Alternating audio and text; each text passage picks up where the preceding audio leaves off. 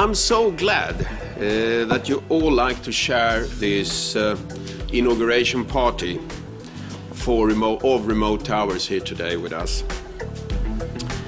You know that LFV will be the very first in the whole world to operate remote towers. The basic task of us is to try to ensure that the aviation safety in Europe is high and there's a uniform safety.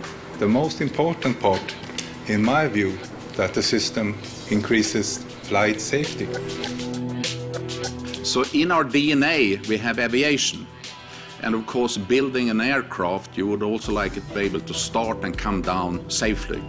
That's why we have put a lot of effort together with different units, especially in the Swedish government, to develop air traffic management. And today we are one of the world leaders in air traffic management. This is the beginning of a new world. Thank you.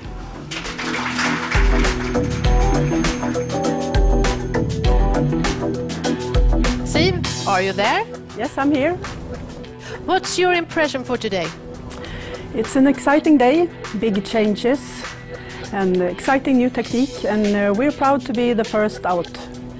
Are you ready to switch the key now? Yes, I will contact Sundsvall. Hey Kristina, are you ready? Your controls? My controls, I will be here. Well, this ribbon is actually the only thing now hindering us to start our operation. So please, Minister Anna Johansson. I hereby pronounce the first remote-controlled tower in the world inaugurated. Thank you. Thank you.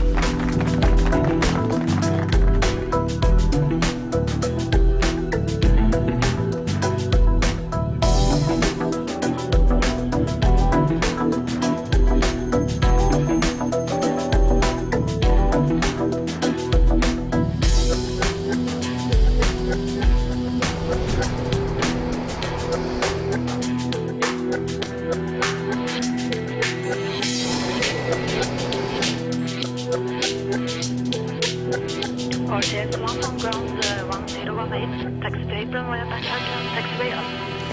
Backpack, and då kommer jag Aken.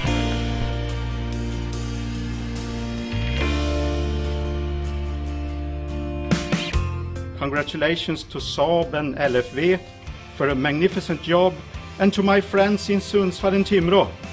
Take good care now. Thank you.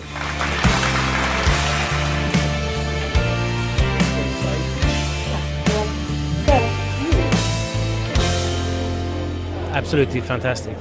I'm looking forward actually to the normal day of operations here in Sundsvall. As a business development, that is probably more important than the fact that there's a lot of people here. It's the experience from our very good controllers and staff and managers here.